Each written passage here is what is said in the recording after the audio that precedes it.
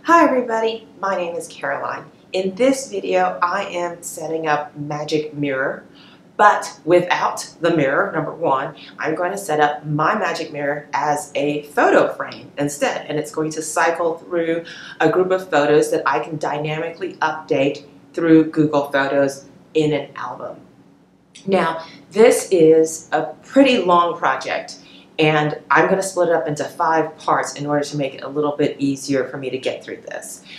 So part 1 is today. Part 1 is just a basic setup of MagicMirror itself, just starting from complete scratch. Let me get you excited about what we're going to finish with. We're going to finish with a photo frame that looks like this, and it's going to have the time, the current weather, the weather forecast, and my schedule on it, and it's going to cycle through all of my photos. And that's what we're going to have done by week 5. In order to get to this, number 1, week 1, which is today, is just MagicMirror from scratch, and I'll go through the hardware that you need. I am choosing to do this without the actual mirror itself because I just don't have a two-way mirror, nor was I looking to purchase one. I'm just going to use what I have. This is the final product. This is week 1. Week 1, we're just going to get MagicMirror going, and we're going to have the time. Week 2, we're going to add Google Photos, and it's going to look like this, and you're going to be able to see the photos scroll through, and you can dynamically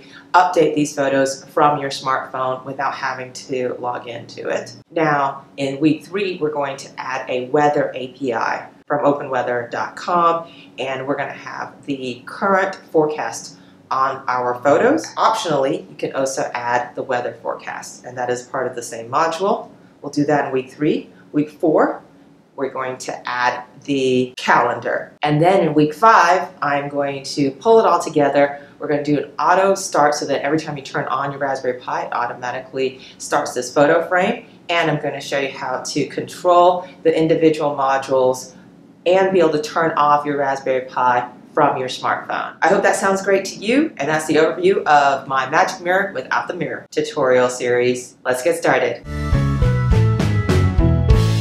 To get started with this project, you will need a monitor. I purchased this 10-inch monitor from Amazon. I will link to it below for about between $60 and $70. It does not need to be a touchscreen, as I don't believe MagicMirror has touchscreen capabilities. To set it up, you'll need a keyboard and a mouse. I'll use a wireless set right here. You will need a Raspberry Pi 3B Plus or 3B. This is a 3B Plus, I believe. You will need a micro SD card. I'm using an 8 gigabyte micro SD card, and I do recommend that you have a case for your Raspberry Pi, as when you finish this project, you'll have this, I imagine, sitting on your desk or on the counter in the kitchen, or you can hang it up like a MagicMirror, but you will want to have your Raspberry Pi attached to your monitor somehow, just to clean up the look of it. I won't have that cleaned up in this video. This video is a tutorial, but I do recommend that you have a case, and then you can attach the case using Velcro hook and loop to the back of your monitor, and that way it's one unit. You won't need the keyboard and the mouse after you complete the final setup. You'll just be using your monitor and your Raspberry Pi 3B or 3B Plus. You will need your SD card to have a fresh copy of the Raspbian operating system in it. I will use my laptop here to flash my SD card, and that is my next step. We are starting with a fresh install of the Raspbian system. I am at raspberrypi.org, downloads Raspbian. I will link to this in the description field below, but this is where we go to download the latest copy of the Raspbian operating system. I am going to select Raspbian Stretch with desktop, and I'm going to download the zip file. And it will take about 5 minutes for this to download, so I'll be right back. We have completed the Raspbian download. Now it is right here in our downloads folder. Our next step is to flash our micro SD card with this Raspbian operating system. Now my computer has a regular SD card slot, so I'm going to insert my micro SD card to an SD card holder, and then insert it into my computer right here. And then I'm going to open up Etcher. It's a free download. And I'm going to select my image, and it's the latest version of Raspbian, open, and then it automatically found my micro SD card. I'm gonna hit flash, and this will take a few minutes. I will be right back. We have completed flashing our micro SD card. I'm just gonna pull it out of the computer right here, remove it from its sleeve, and we are gonna get this plugged in the next step. Let's get our Raspberry Pi all plugged in now. I'm using an HDMI monitor right here. I've got this powered up, and I've got an HDMI cable coming out of there. I'm going to plug in the HDMI cable first. Next, I need to make sure my micro SD card is inserted properly. I'm inserting my micro SD card right here. I am using a wireless mouse and keyboard. I'm going to insert my USB dongle right here.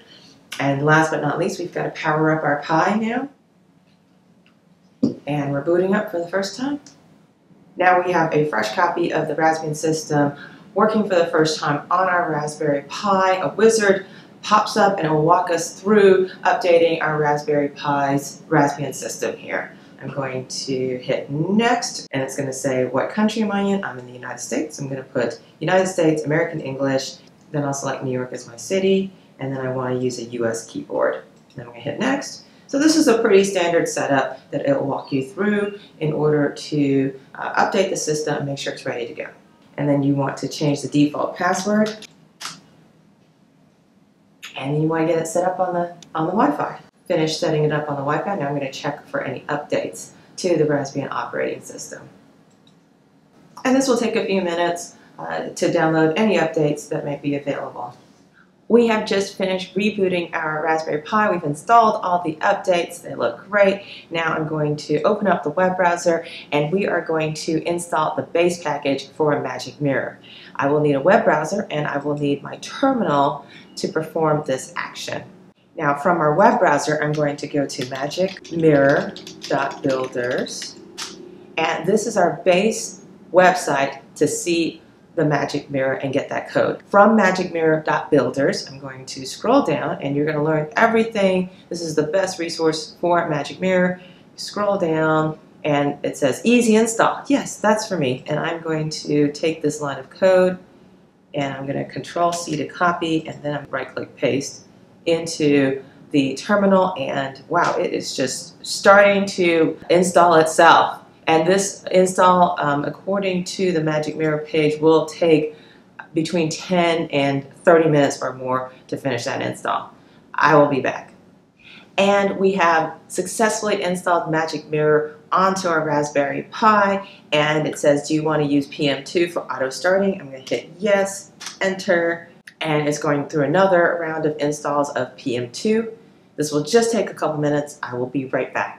And we're ready to go here. We have successfully completed our installation of MagicMirror. It says run display 0 npm start to start the MagicMirror from the directory. I'm going to type in PM2 start, and it is now starting up. And this is the default configuration of MagicMirror. And you can see in the top left-hand corner the day and the time, military time, and it's got US holidays, the next US holidays. Then what you see in the middle bottom of the screen where it says looking good today, that is called compliments. That's a module. You can customize the compliments it gives you. And then on the very bottom, you'll see New York Times 36 minutes ago and their headline from 36 minutes ago. So that is an API call that they're making that goes on the bottom middle of the screen. So those are the things that are automatically configured when you get the first installation of MagicMirror. Now keep in mind this is made for you to put a two-way mirror glass upon, and then you can hang it up and use it as a mirror. So it's blank right now. In this tutorial, what I'm going to do is I'm going to configure the time, and then we're going to comment everything out. We'll just have a fresh, clean screen to go into our next video where we'll be putting up our Google Photos. To stop this, I'm going to hit Control-M, minimizes MagicMirror, and then we're still on the terminal. What I'm going to do is I'm going to comment everything out. I'm mostly going to change some of the parameters of the time.